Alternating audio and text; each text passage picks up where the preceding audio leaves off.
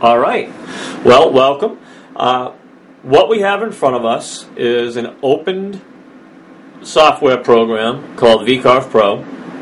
This is the software that I use to program all my items that I engrave on my piece of equipment. Vcarve is a Vectric product.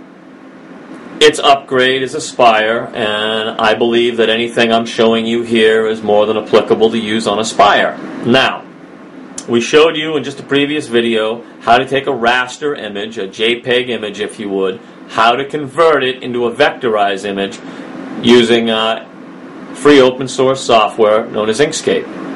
Now what we're going to do is we're going to take Vcarve right now and we're going to show you how to take that encapsulated PostScript file and we're going to show you how to utilize it in Vectric Vcarve Pro. Alright, here we go. We're going to create a new file. Okay? We're going to set our boundaries for our job size, 6 inches by 6 inches. I always go off the top of my material, not the bottom of my spoiler board. I'm going to set my material thickness for 1 inch. You can change this at any time. My datum starting position for me is always center. That's just how I do it. And my unit is inches and not millimeters. We click OK. Now, I'm going to also open up my toolpaths over here.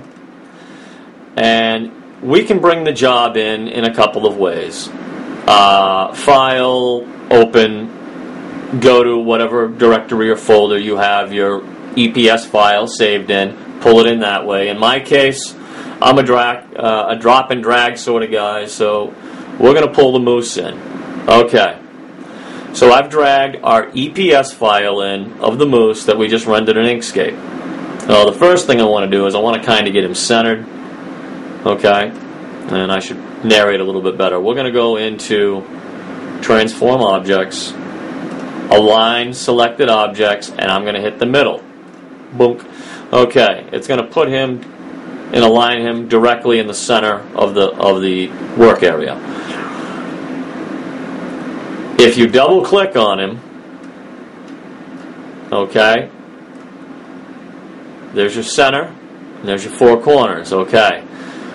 We also want to hit the transform object and we want to select object size.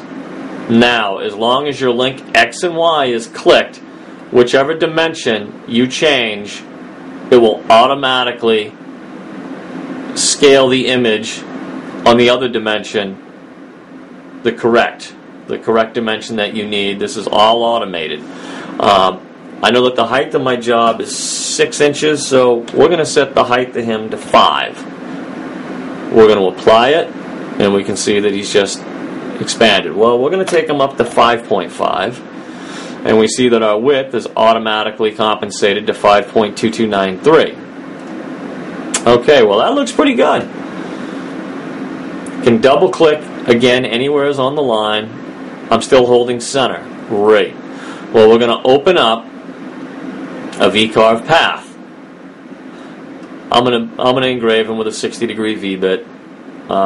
Use whatever you care to use. I'm going to click on my selection mode again. In order for us to render the toolpath, we have to tell it what path to follow. Now, we've highlighted our moose. Vcarve, we can title it moose, and then we click calculate. We can close this image out. We can pull up our preview toolpaths, and I want to set him to black. Preview visible toolpaths and POW. There is our moose. There is our raster image converted to a vector, pulled into Vcarve. We set our work size that we wanted, 6 inch by 6 inch. Now we can not only can we save the preview image if we choose, but we can go up here to File and we can save the image as the moose, as a CRV file.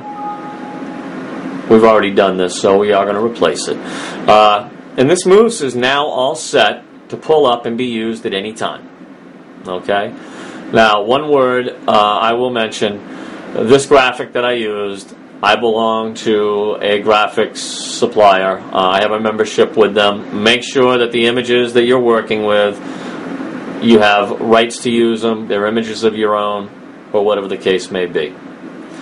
We will probably shoot you a video later on about the graphics supplier I use. I adore them. They've treated me well, but that's another video. I hope this one helped. And if you have any questions, please feel free to shoot us an email. Great. Thank you.